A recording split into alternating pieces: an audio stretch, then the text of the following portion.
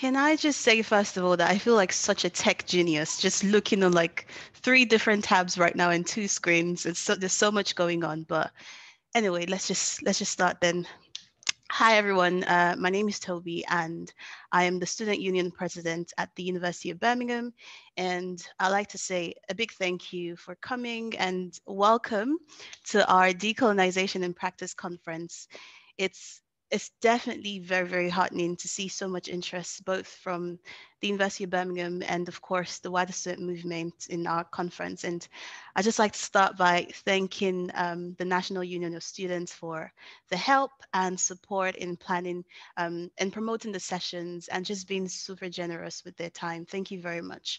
Now, this conference aims to just do one thing, and that is to provide all of us with the understanding and tools to decolonize the curriculum and our institutions. And, it's about moving away from discussions that are theoretical, but into like the more practical business of actually getting things done.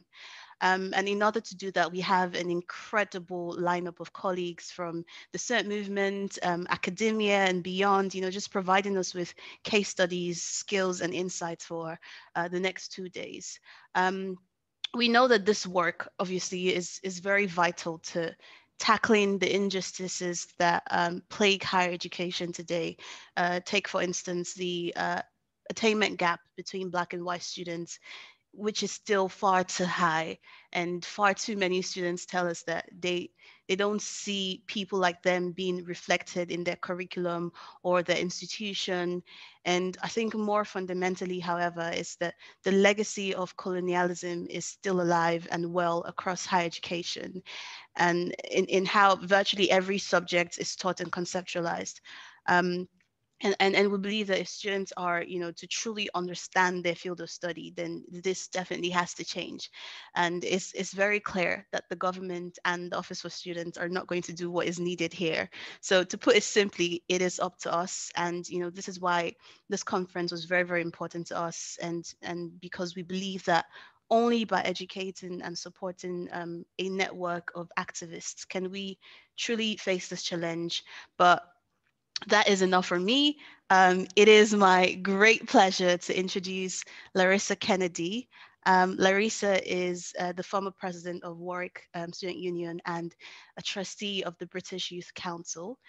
She's now the incredible president of the NUS. In all the roles she's held, she's been a champion for all students and has been doing a truly stunning job holding the government to account and being a voice for students throughout the pandemic. So please join me in a virtual round of applause for our first speaker, Larissa Kennedy. Thank you so much, Tobi. I'm really, really excited to be here and to be, supporting on this conference, because it's true, we've come so far in the conversation about decolonisation and really uprooting racism. And now we have the opportunity to talk about what that looks like in practice and how we drive that forward as a movement. And, if we were in person right now, usually I would probably shout across that we'd inevitably be in some like poorly lit lecture theatre or something.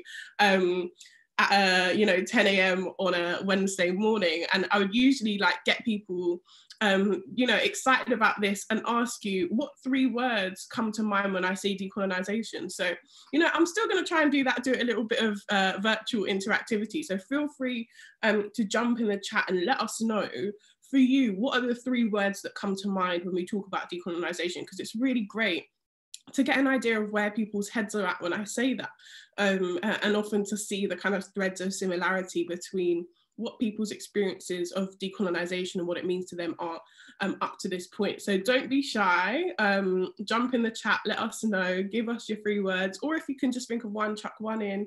If you think of more, I'm not gonna tell you no. But yeah, it'd be good to hear from you, and let me know what your 3 words are, and then I'll kind of start to share the beginnings of a definition for me or for us at NUS. So yeah, just want to start off with that. But thank you so much for having me. You're welcome, Larissa. And Tobi, do you still want to do the slide?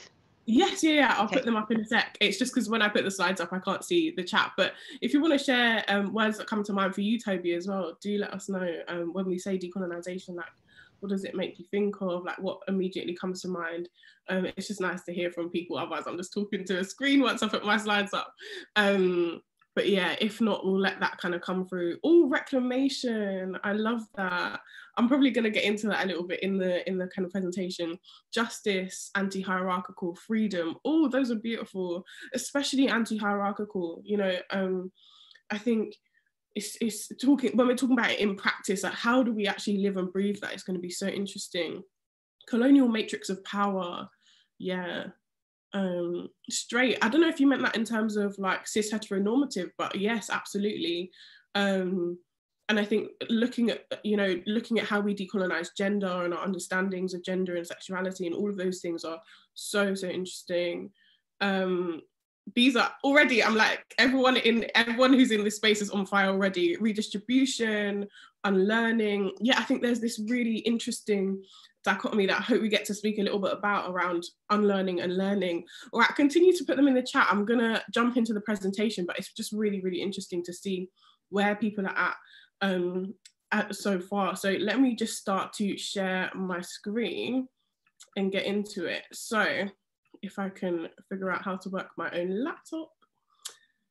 You know, the way that I begin to try and define decolonization is around actively striving to grasp at the roots of structural oppression in our education system and to radically reimagine the systems and structures of our institutions through an anti-racist and anti-oppressive lens. And of course, you know, I cheated a little bit. I asked you folks for 3 words and did way more than 3 words myself.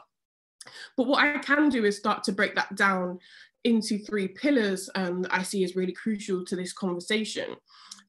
Because, you know, when I say all of the systems and structures of our institutions, that's because we often talk about decolonizing curricula. And of course, that's really crucial, you know, decolonization from the perspective that universities are sites of knowledge production, knowledge sharing, spaces of learning, teaching and assessment.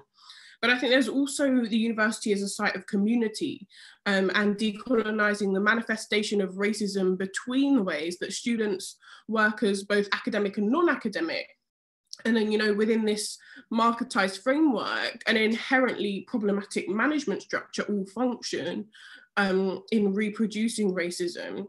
And then, of course, there's kind of the university in relation to everything else. Like, how do we decolonize the economic, social, political impacts of the university on the surrounding community and the wider world?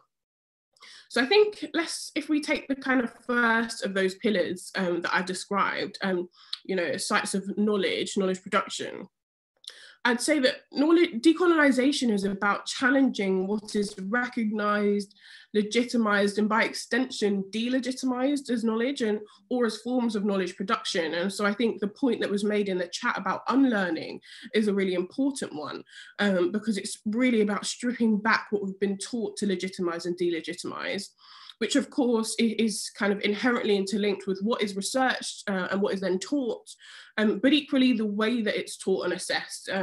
And I think one of the really interesting parts of this area of thought for me is around decolonizing pedagogy and things like decentering authority surrounding knowledge and who holds it, and really challenging how pedagogy feeds into the racist structures of our institutions. And then, of course, we need to do this across different disciplines and in interdisciplinary work, because I think there's often this misconception that only certain disciplines need to be decolonized, but of course, it's the institutions as a whole. So then that kind of second pillar around racism as part of the university community and how that's kind of embedded into the university community. And this is the kind of definition I began to give before.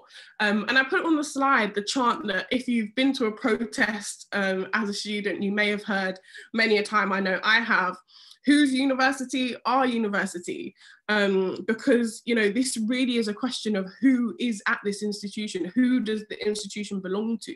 And I think once you start on this pillar, you begin to ask questions like, what's the experiential reality of people of colour at the institution? What is and isn't considered acceptable within that institution? If you report racism, what policies are there to recognise what you're experiencing? Who do these policies protect?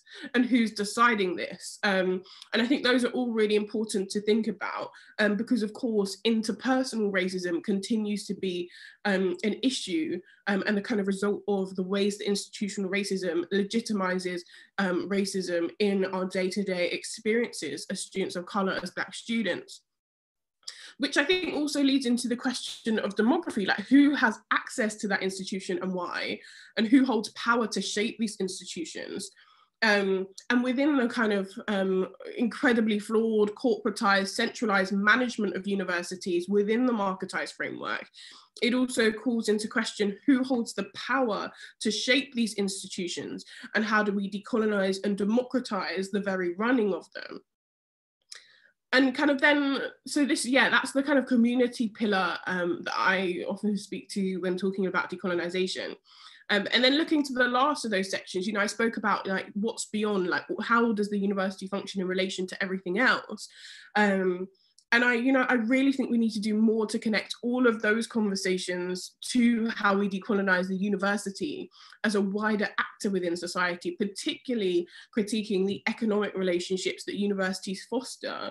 And thinking about how we action tangible community solidarity, because I think, you know, as a movement, we need to redress the fact that universities often take a very isolationist approach to their locality.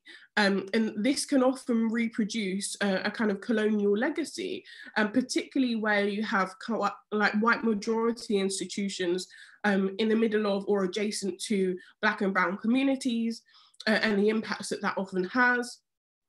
But also, as well as community solidarity and looking at the locality, on the flip side, or kind of as an extension of that, thinking about what tangible international solidarity looks like as well, and how can we hold universities complicit in the ways that they are impacting people of colour in the global south predominantly as well. Because, you know, there's often complicity in war, in the climate crisis, which is obviously having a direct impact here and now, particularly on people of colour in the global south. And I think there's so much more to kind of delve into with that conversation that we might not have time for in this session here, but I'm really excited about unpacking as we see more and more organising throughout the student movement for decolonial divestment. So I guess that kind of is my cheat way of saying my 3 words around knowledge, community and beyond. And I hope that kind of gives people a bit of a taster of how I like to conceptualize decolonising universities and decolonising education institutions. But of course, the conference is about decolonisation in practice, and now that we've done the kind of precursor to it, I'm excited to get into that a little bit more. Because Pokelé speaks about the 5 stages of decolonisation. The first being rediscovery and recovery. And I think when I first heard this, I had to take a step back and be like, whoa, because what this is really talking about is starting to, or beginning to even try to conceptualize how much has been lost, how much we don't even know that we don't know because of colonization, and how much there is yet to rediscover and recover from those lost histories, from those lost stories. And you know, that it's beyond even our wildest dreams. I don't think we can even fathom how much we have lost, how much there is yet to rediscover and recover.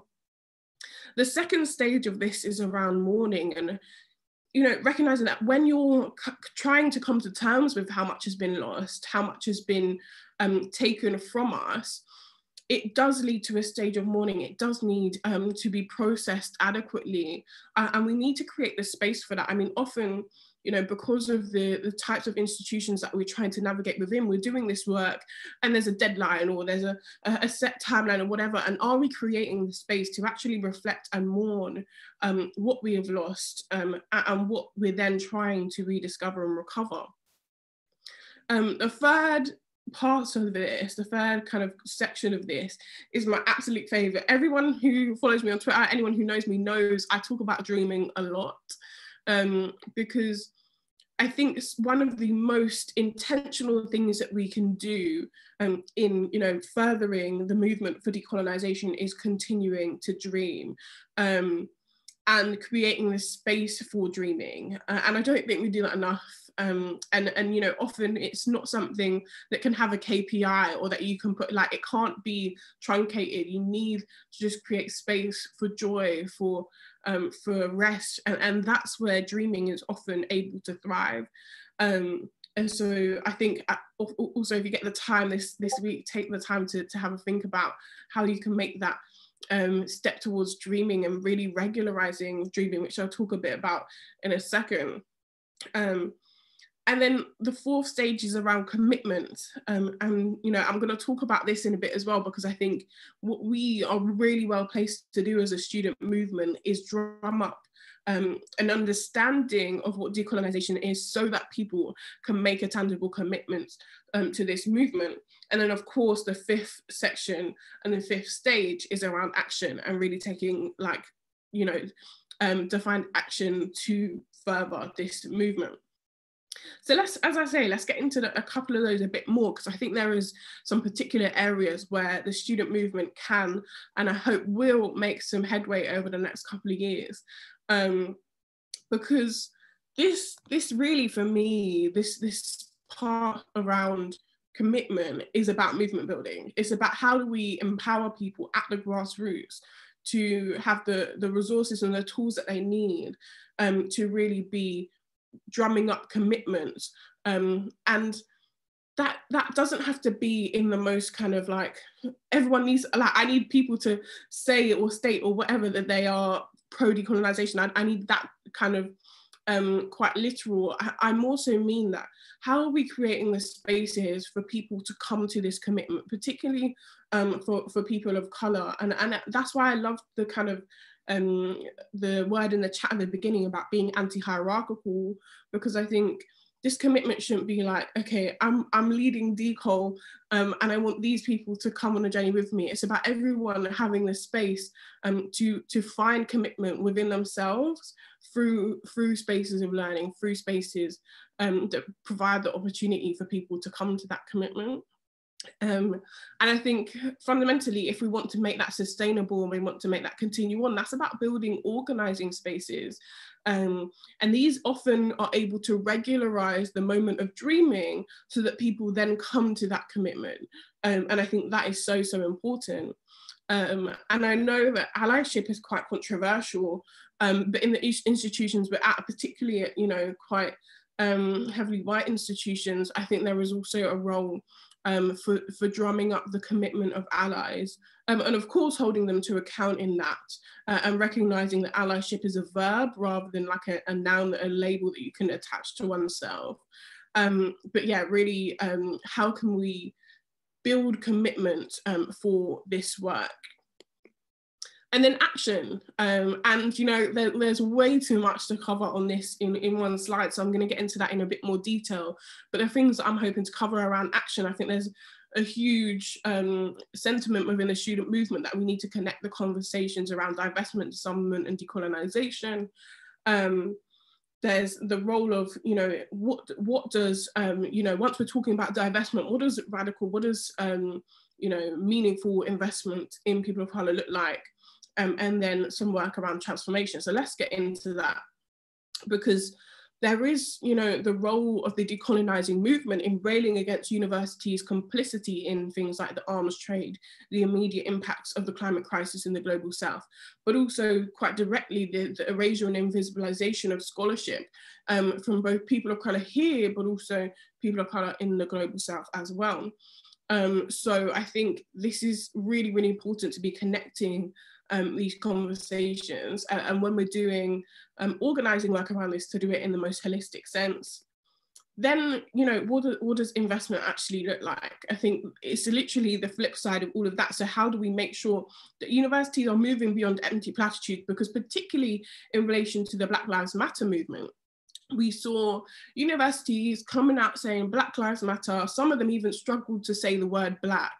And that is the kind of dire state that we're in right now. So how do we move beyond those empty platitudes, those black squares that they were putting up, and actually put their resourcing behind supporting the work of students, not only within the academy, but also beyond it. And I'm going to talk a bit later about how we do work beyond the academy, because of course there are limitations to the work that we can do within it. And then also thinking about, you know, what does it mean to invest for change? And I'm really excited that there's NUS is working with Students Organising for Sustainability UK around what investing for change looks like. Because, you know, we're telling universities to divest, but they have all of this resource. Of course, we're in a difficult context now, but let's not forget universities have a lot of resource and can make tangible difference. And students can really drive that difference. And then, of course, there's the role in, you know, funding and supporting research and scholarship of people doing the work around decolonisation.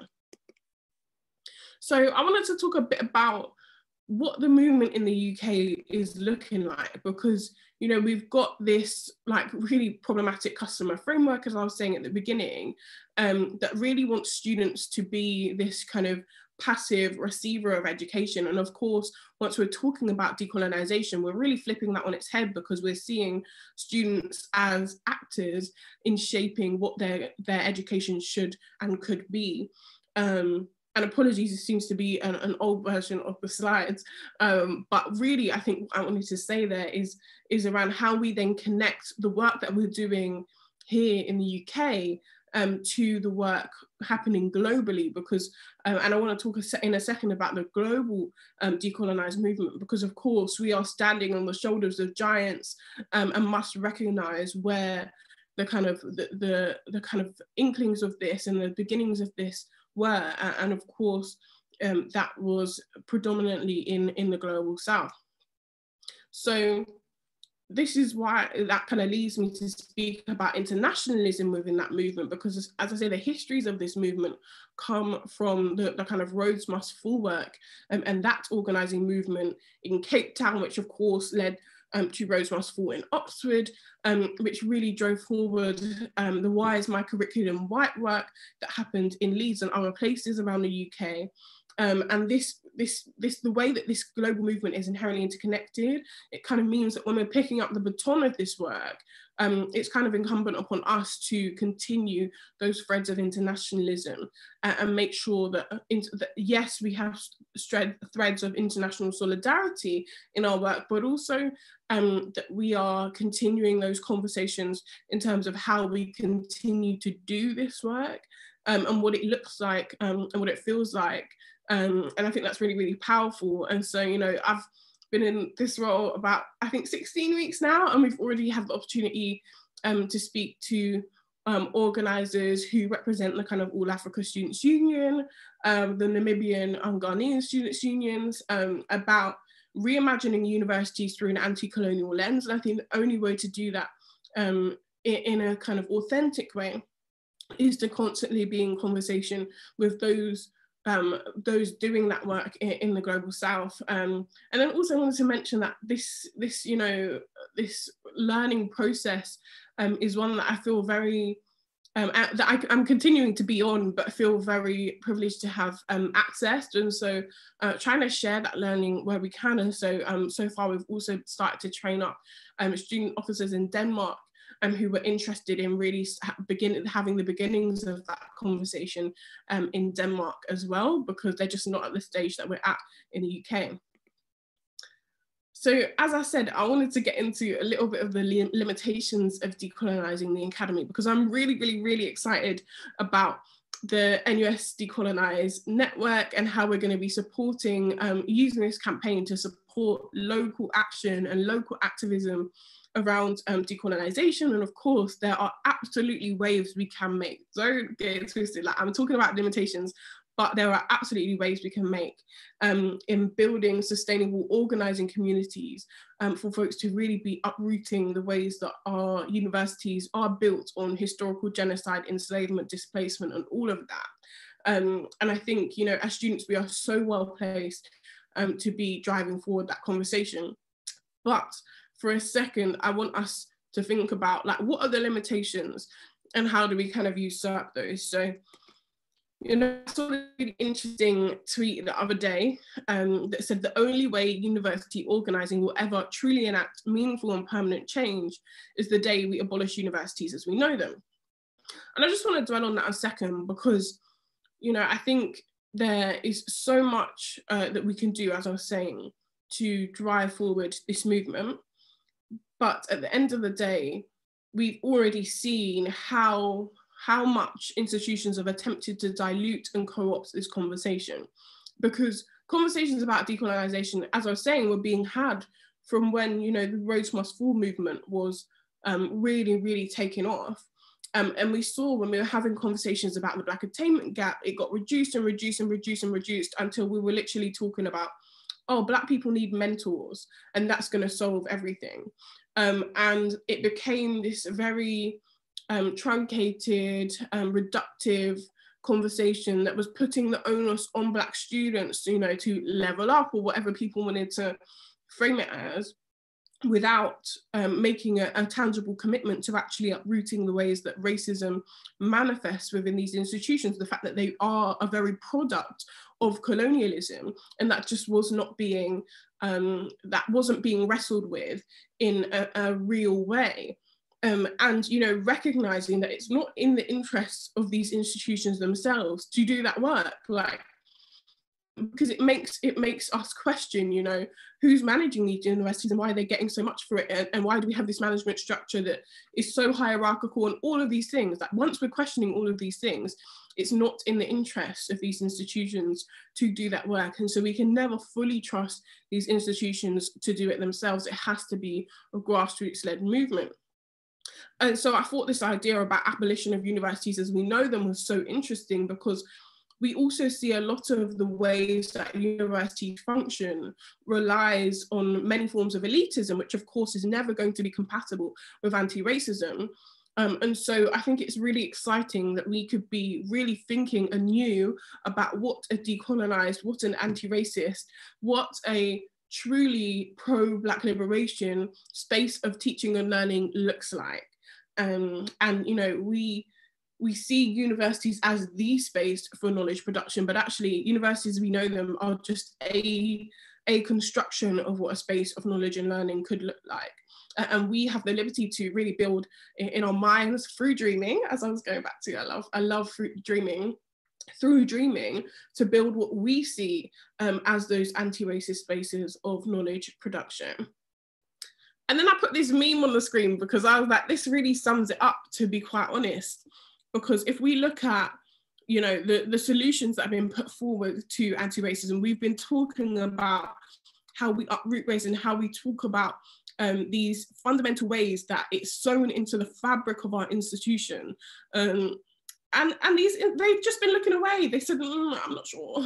You know, we're constantly seeing institutions pretend to commit to anti-racism and actually just kind of stall and delay that work actually happening. Meanwhile, students continue to push back, and we see it on a cyclical basis as well, because they know that, you know, students come in, for the most part, they're there for 3-4, you know, kind of years, and they continue to like act brand new and act as though these conversations haven't been had. And they do that purposely because the liberal anti-racist work is much more palatable and digestible for the institution, because it requires only surface level change as opposed to grasping at the roots ways that racism is manifesting. So that meme really speaks to me, it really speaks to my experience trying to do radical anti-racist work. And just as a reminder that decision makers and the institutions as we know them today aren't going to be coming to us wanting us to do this work. It's about us creating spaces to do this work outside of their framework. Which I guess leads me back to the conversation about organising beyond our institutions. And, you know, I'm really overjoyed that in many ways, I get to do a lot of this work within NUS, but also outside of my role at NUS, I make up a small part of the team at the Free Black University. And FBU is a hub for radical and transformative knowledge production. You know, as I was just saying, we've seen the fight for decolonisation going on for years and years and years. And it's actually the recognition that, the current education system, universities as we know them, are limited in what they can offer us. They are limited in how much we can really do. So how can we build spaces of knowledge production that are built by and for Black people? And I know that Ty from the FBU team is going to be speaking at the conference later in the kind of conference. So I'm really, really excited to hear from Ty, because this is about kind of an Afrofuturist perspective that really centers Black healing, but also, what does it mean to build a space from the perspective of Black liberation, as opposed to trying to tack it on once these institutions are already, in some cases, decades old, some of them even more, and have already sown racism into their very being. So I think building spaces beyond our institutions is so, so important too. So I guess the last thing for me to say is that this is about people getting involved. There's no hierarchies, there's no, you need to know all of this before you jump in. None of it. I think, as I was saying, a commitment to dreaming, a commitment to action is all that you need. This is about a constant learning process for all of us. And I'm just so, so excited to see the student movement take that on and create those spaces for people to continue to do that. So I think one of the things that we've been saying to people is help shape the campaign. If you feel like you really want to get involved with this, the NUS Decolonised Education campaign over the next 2 years is really going to be building that grassroots support for students to be really taking this on, really taking this on, because it's not about, any one person or any group of people leading. This is about collectively making sure that our national union is serving the interests of grassroots organisers. And you don't have to be a grassroots organiser TM to get involved. Like it's all that means is that you have a commitment to doing this work and you want a space to do it. So please jump in. Like if you're a student, if you're an officer, whatever you're up to, let us know. You can find it on the NUS Connect website, how to get involved. Because I think we've termed it critical friends that we're looking for. We really want this campaign to serve what you need it to, in terms of providing tools and resources. So do get involved and help shape the campaign. We've also got some resources that have been created throughout Black History Month, because we just launched the campaign at the beginning of October. And, there's a podcast around, we did an Insta Live answering some questions around this. And of course, the rest of the conference is going to be an incredible space to continue this conversation and keep all of us collectively getting to grips with how we move forward with this in a really tangible way. And if that throws up more questions than we have time for today, or than we have the space for today, then feel free to reach out to me via email, via social media, because as I say, I'm still learning. Our team, I think, has a commitment to continual learning as a form of, decolonisation. I think that's so, so important.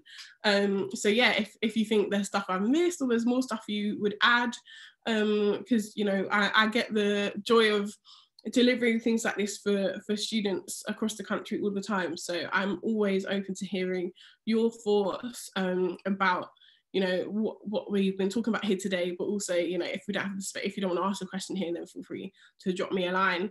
But yeah, what I'm going to do now is bring down the presentation and just get into it. If anyone has any comments, questions, feelings, thoughts, wants to get involved, let me know. And just thank you so, so much for listening. And yeah, our movement is so powerful, like seriously so, so powerful.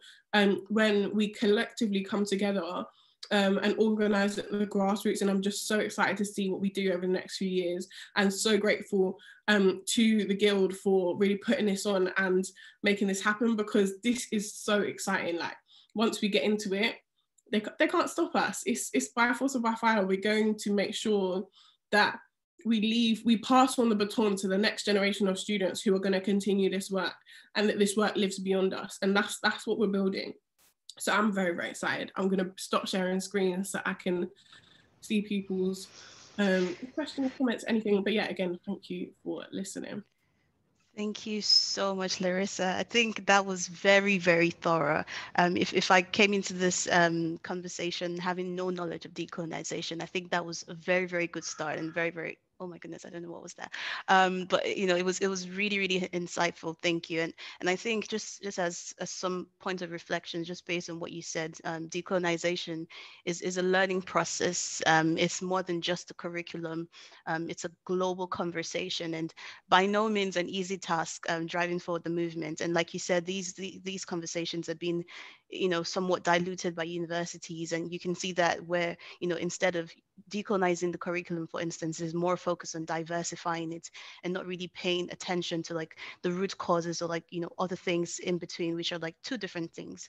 And we did have a question, and before I just I think, yeah, I have a couple of questions for you as well. But just before I ask you those, I'm going to ask you this one, which I think is it's going to be very interesting for people to have idea about. So it says, what did you do at Warwick on decolonization, and what did you learn?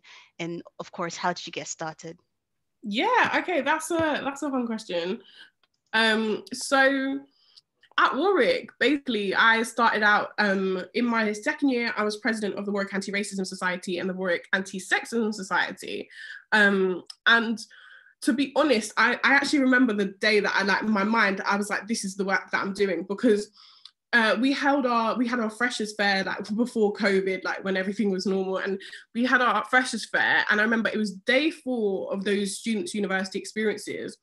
And, you know, they were telling me about these experiences of racism that they had. And I was just like, we're on day 4. Like, how has this happened already? And so as a committee, like I went back to my exec, and as a committee, we were like, right, we're going to do a research report. And so we kind of got some people together, kept listening, like did basically a listening exercise to hear from Black students, from students of color, about their experiences. And then we literally went straight to our VC and were like, these are the things that we want to work on. So I think the 4 areas that we're talking about was like the academic disparities that students were facing, the mental health experiences they were having, and, you know, not having any counsellors of colour, feeling like the ways that they were expressing their experiences with mental health weren't being taken seriously.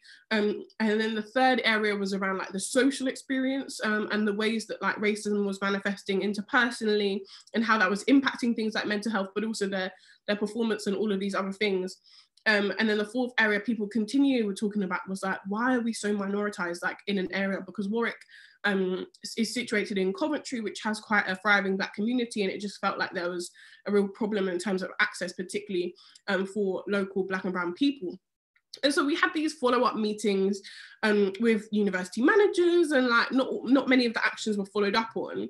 And we were just thinking, like, we were looking at our VC, and I remember us talking to each other being like, this guy's not about it. Like, so we went again, and like we ran a whole campaign called Warwick Speak Out, and set up this kind of online reporting tool where people could be completely anonymous. And then, you know, we were just hearing horrible things, like reports of racism from university staff, from lecturers to academic tutors to residential life tutors, campus security, staff within the immigration department, members of staff in outlets, like then also perpetrated by fellow students, like in academic settings, in accommodation, in societies. And then there were things like verbal offences, like slurs. There was like racist jokes, if people not even call them that, like so much stuff, and even some quite harrowing physical experiences.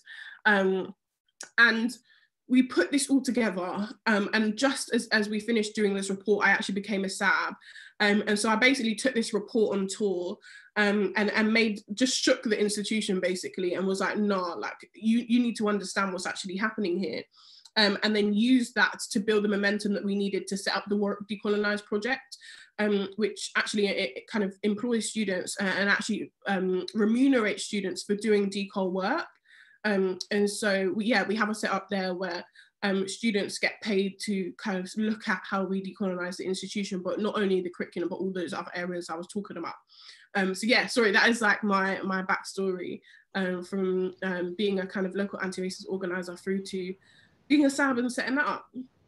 Yeah, thank you, Larissa. I think that's really interesting, and it's just very similar. And even here at the Guild, just seeing the lived experiences the students have been through, and how it affects them socially and academically, and just wanting to do something about that. So, thank you very much for that. There's been a couple of questions that have come in, but just out of interest, when you mentioned the Black Lives Matter movement, I found that quite interesting as well, because a lot of universities have only just started addressing decolonization, for instance, just out of the Black Lives Matter movement. And I guess my own question would be, how can sabbatical officers approach, the universities and explain that it's a deep-rooted issue, and it's not just about ticking the box. So it's just so that they don't come off as tokenistic in the sense. I think SABs have quite a difficult role in terms of treading this line of utilizing and negotiating with the institution and using the resources that you have as a SAB to secure those movements towards Black liberation, but also, being accountable to and working alongside students. And I think something that I wish I'd done more of is actually recognizing that your power as a SAB really can come from students at the grassroots. Like, if you feel like you're a SAB and they're continually, like, you're saying these things and they're not listening, they will listen when there's hundreds of students knocking on their door, like obviously digitally in this sense, but and you can be a vehicle for coordinating those things and supporting students to do that work. And I think so often, going back to the kind of word that was thrown in the chat, anti-hierarchical, I think if we're thinking about what an anti-hierarchical, a truly anti-racist, move towards decolonization looks like, it's about empowering people to have their say. Like, if the university isn't listening, we take it to a point where they're forced to listen because students upon students upon students are calling for this. Do you know what I mean? I think there's also, going back to the kind of limitations of these universities, like, what do we want from them? And let's do that on our terms, because I think for me the key thing is about resource. And if they're not putting their money where their mouth is, then we have to hold them to account. And that's not all on one or two people. And I think often it's like, Sabs, what are you doing to hold them to account? And it's like, I know from experience how hard it is when you're sitting around a room. For me, it was always like an all white team looking back at me, and I'm there trying to make the case, and that is personally, emotionally exhausting to have to justify why this needs resource all the time. Like, I remember coming out of meetings and just being so tired. Like, why do I have to fight so hard just for you to realize that students deserve to be remunerated for doing the work that you should have done decades ago? Like, they are literally improving this institution beyond their wildest dreams, and yet people see it as something that should just be on the side of people's degrees that they're doing anyway. They take it for granted. And so, obviously depending on what you're looking for, but I think my two pieces of advice would be, don't forget that students are your power. But be very clear on what you actually want and need from the institution, and don't expend too much energy trying to convince people that your life and Black people's lives and people of colour's lives hold worth, because it's emotionally exhausting. So though, yeah, I guess those would be my kind of key pieces of advice. But it's hard. Amazing. It's hard. Thank you very much. Thank you very much. There's a question from Sean Russell, and it says, if you were to abolish current universities, what would a new university look like? Oh, I love this question. I think in many ways for me, this conversation has to be ongoing. Like, it has to be it's not I could construct it today, because the very point of abolition is about presence rather than absence. So building that presence has to come from community, right? It has to be something that we collectively conceptualize as what an anti-racist system of knowledge production looks like. But in my head, I'm like, obviously the initial thing is that education would be free, because as soon as you marketize education, as soon as you position students as customers, as soon as you act as though education is a kind of something to be bargained with in that way, you completely change what the kind of systems and structures of education look like. And that's never going to be conducive to anti-racism. So I guess that's kind of the first pillar for me. I think the second thing is around, you know, what does truly accessible education look like? Because you can't have an anti-racist system of education that is exclusionary and hierarchical, and that, you know, forces people to conform to a certain way of education. And I think we've so like been forced to buy into this, like, this is what education looks like, and actually looking at like alternative routes to education, and what, you know, accessible education would look like for neurodivergent folks, for people who learn in different ways, because at the moment that just does not happen, and that conversation is not happening adequately. But also recognizing that Black and brown forms of knowledge production, or historically Black and brown forms of knowledge production, can and should be much more expansive than what our current education system allows for. And, you know, I'm by no means an expert in all of these different disciplines, but even beginning to talk to, you know, some of the ways that we were looking at decolonizing, what's the name of the department? Psychology, and talking to folks in that discipline about, you know, the ways that people are taught these really immersive forms of, you know, the psychological discipline in such a like book and pen and paper way, and actually thinking about how that would look if it was led by Black and brown folks who actually came up with these forms of, you know, these really immersive forms of thought in the first place. And like, what would it, forget universities, what would it look like if you just wanted to learn, seek knowledge, and share the learning that you have? Like, it just wouldn't look like one person standing at the front of a lecture hall and potentially hundreds of people just sitting there and listening. Like, we all have things to bring to the table. We all have, you know, our experiential knowledge, and you know, it just wouldn't, the ways that we learn really centers the idea that one person can hold and be the arbiter of knowledge, as opposed to really decentering that and thinking about the ways that we exchange knowledge between us, which is actually, for me, or in my head, the much more decolonial form of looking at this. So I don't know, it feels like I didn't particularly answer the question in, I think, the way that was phrased and wanted to be answered. But I think the kind of thing I'm trying to put across is that the possibilities are endless, because the way that we do knowledge as we know it today is just so inherently problematic. And I think there's so many more ways to exchange knowledge outside of the scope of what we know. Yeah, certainly. I think there's a lot to unpack there. And it's just literally the summary of that question is, what does decolonization actually look in practice? Like, if you take out all of the, you know, the downsides, what does it look like? And, you know, if you stick around throughout the end of the conference, throughout the next 2 days, there's quite a lot of incredible things to be taken out of there.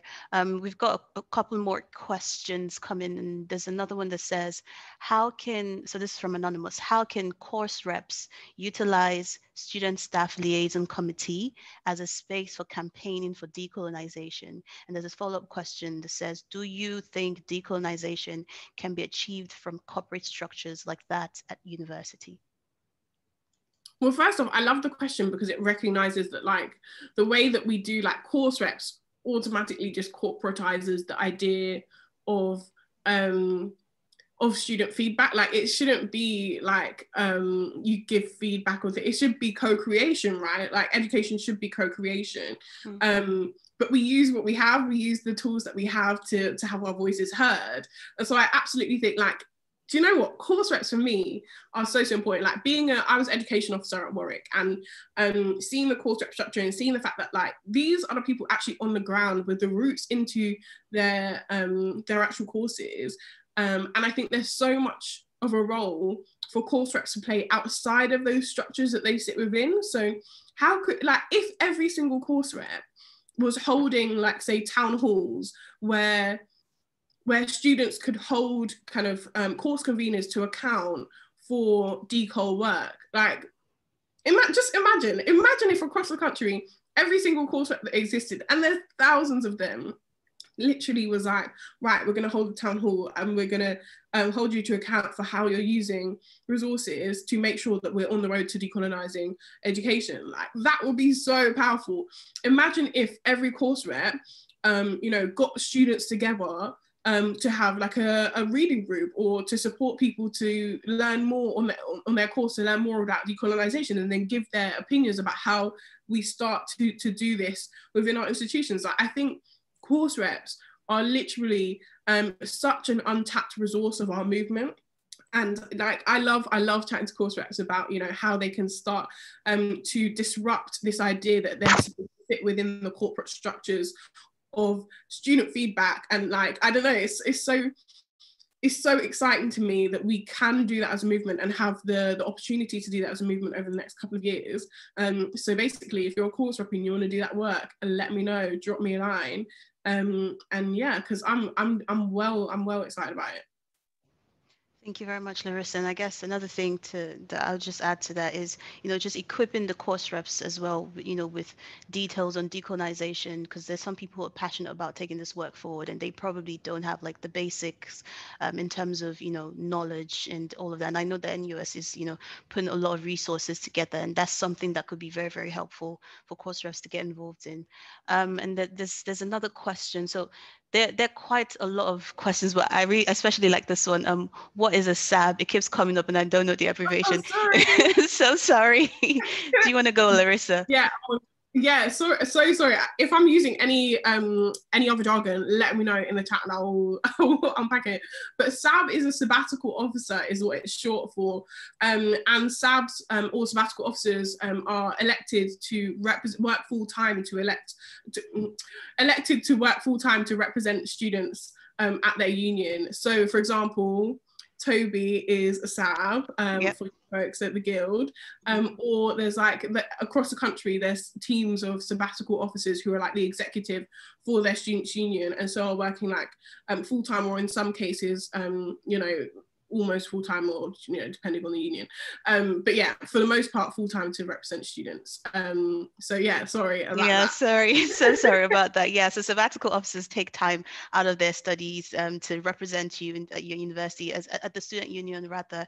Apologies for all the jargons that we've been throwing around, but please feel free to pop in the chat if you have any other questions. And we've only got 4 minutes before we close off, but we still have a few questions. So quickly, maybe we can, like, you know, go through these questions quickly. There's one here. In your experience when talking to universities, this is from Emma, is it best to focus specifically on one of these, or the overarching oppression and the intersections? Wow, I feel like you can't have one of those conversations without having them all, but I don't think that negates understanding the specific lens of what's impacting a certain group. And I say that not to mean just necessarily Black students or, you know, trans students, but to say, like, sometimes there is a specific experiential reality for, say, Black trans students that needs light and that needs space to speak about. But I think all of these conversations are so interconnected, and when we're talking about decolonisation, as I said, we're talking also about decolonising gender, decolonising sexuality, you know, all of these things. So I think we can connect them, and as organisers, we absolutely need to connect them. But sometimes when we're speaking to the university and we need to get specific resource for certain groups, I think there's definitely space to be talking about, for example, the situation of Black women or Black LGBT folks, or, you know, as I say, sorry, I'm trying to answer really quick now. No problem. And I'm just going to say, you know, from a sabbatical officer perspective, I think it just figure out how your university works. If your university works at a very slow pace, then I think it's very, very proper for you to pick your battles, figure out, you know, what you want to focus on, go ham on that, and then take it one step at a time. But yeah, let's move on to the next question. This is from Iad. Sorry, I hope I pronounced your name correctly. How do you assess your campaign? What breakthrough you've made in this deeply rooted colonized system? So I think, you know, this idea of sometimes the ways that we frame assessment or indicators or whatever can be quite a colonial framework. And as I was saying, like when we're talking about regularizing the moment of dreaming or of building that commitment, like it's not always something that you can put a tick box against and be like, yes, I'd like X number of students are now dreaming about decolonization. Like I almost don't know how to quantify it sometimes, and that makes it quite difficult, particularly when we're working within structures that to get resourcing, you often have to like somehow quantify things, and it's ridiculous. So I think almost disrupting that idea that it's quantifiable.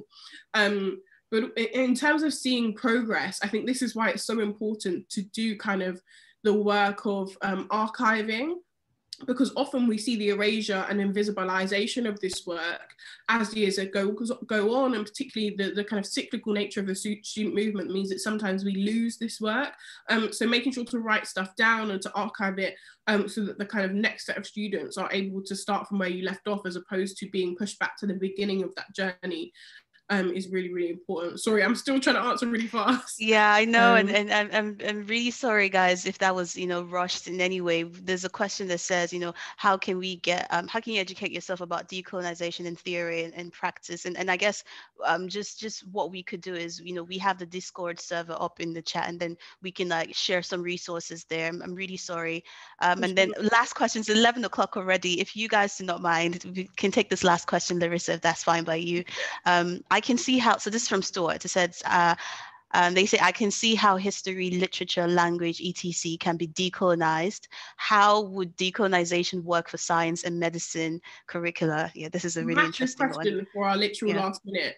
But I think that's a really common misconception. And actually, so one of the places that we started with the Warwick Decolonise project was the medicine department. And we were looking at, how can we unpack the fact that there still is an attainment gap, because of course if racism wasn't an issue within science, you just wouldn't see an attainment gap in science subjects, which you still do. You wouldn't see science students still being subjected to racism, which you still do, and all of those other things.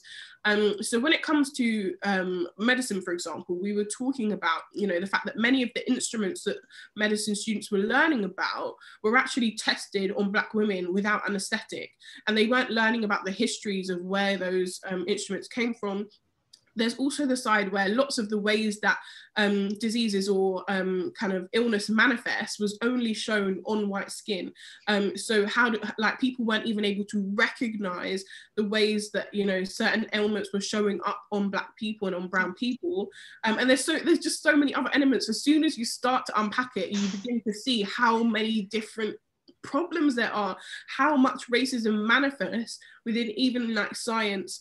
We started to do that work with physics as well. We don't even have the time to get into it, but like, we really did. We were like, concertedly, we're going to start with science, and we're going to start doing that work, because it can happen, it needs to happen, and Black and brown students within science departments deserve that we do this work there also. So I'll leave it there. Sorry that we don't have definitely. Thank you, Larissa. I think that's been very helpful. And just to say, we have a session on decolonizing evolution and ecology at 3 p.m. So please tune in for that, and hopefully, we can explore and unpack that further. So we are out of time, but thank you so much for joining us in opening the Decolonization and Practice Conference. It's been amazing, very, very insightful. So to everyone who's watching it as well and listening, thank you so much. If you haven't already, please join in on the discussion on our Discord server. The link is somewhere in the chat, and I think it should also be in the same place as you got your Zoom links as well. But that will be all from me. Apologies, we've gotten 2 minutes over, but yeah, we'll see you shortly for our next session. Thank you, everybody.